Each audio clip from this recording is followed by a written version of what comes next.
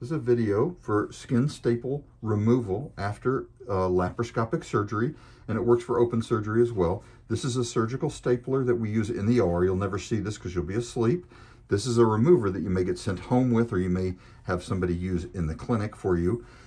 These staples come out of the end of the little clipper, and they are bent around like this. That's how they end up inside of you, or on the tips are on the inside of you. And this is what it looks like when we unbend. And we're just going to show you how that works here. So here's a couple of staples that we've already placed with this device, and I'm going to place another staple or two. So you'll see the tips come out, and we put it down on the skin, and we pull the skin in usually too, but I'm not doing that today on this foam. And that's how the staple ends up looking again like this on the inside. So to remove staples, this little remover has two tongs on the bottom and one on the top.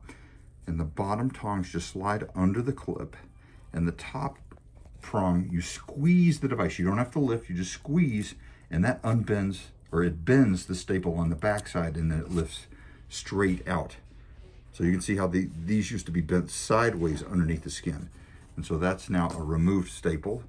We'll do it again here. Slide under, and this can be a little difficult if there's a little crusty blood. You sometimes need to clean the staple off to be able to. You can lift lightly just to get underneath it. That's okay, but you don't need to lift when you're squeezing it. The remover does the work in terms of bending, and you can just teeter-totter to get out. And that's basically how you remove a staple from the skin. Just one more time here.